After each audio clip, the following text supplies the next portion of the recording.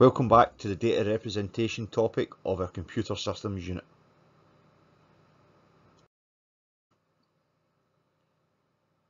In today's lesson we are going to look at how the computer stores and represents text. We will look at extended ASCII and we will look at UNICODE. As always, we have some learning intentions for our lesson. You can see these on the screen now.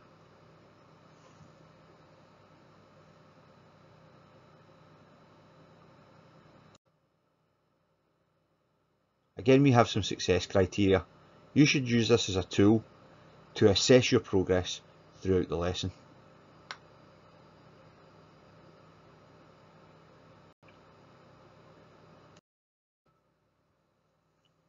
To start the lesson, let's do a recap on extended ASCII. This is a common format for representing text. ASCII stands for American Standard Code for Information Interchange. Extended ASCII allocates each character a unique 8-bit binary number. Extended ASCII can represent a total of 256 characters, 2 to the power of 8.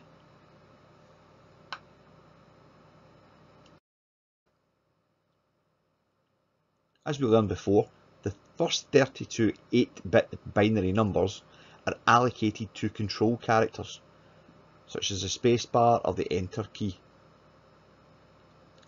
The remaining numbers are allocated to printable characters, such as A to Z, 0 to 9, brackets, punctuation marks, etc.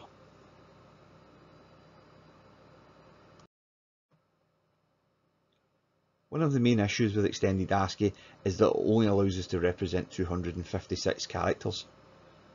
This is insufficient to represent multiple languages from across the world.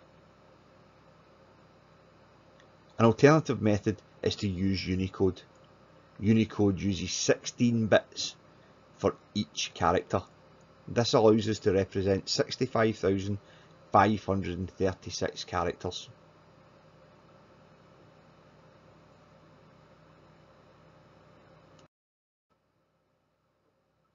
As mentioned in the last slide, UNICODE uses 16 bits to represent each character.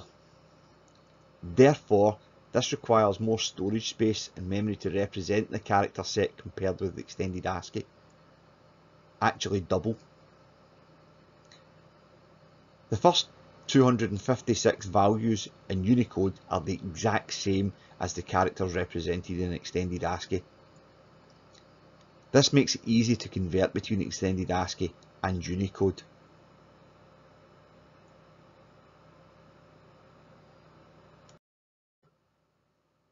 Let's briefly recap and compare UNICODE to extended ASCII. UNICODE has the ability to represent an increased number of characters. This will increase the file size as it will take double the amount of storage for each character. Let's look at an example using extended ASCII.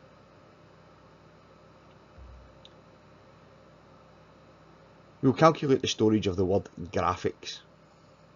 It has 8 characters. In extended ASCII that would mean 8 bits per character. 8 times 8 would give us 64 bits.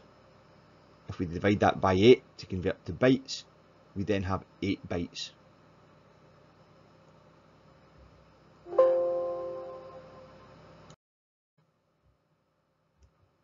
Let's look at the same example using UNICODE. Again, we'll calculate the storage requirements of the word graphics. It has 8 characters, and in UNICODE that would mean 16 bits per character. That would give us 8 times 16 and being 126 bits. If we divide that by 8 to convert to bytes, would give us 16 bytes.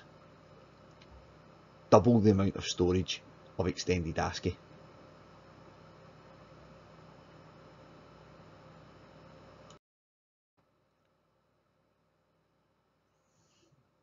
Thanks for listening, and make sure you subscribe to our faculty YouTube channel.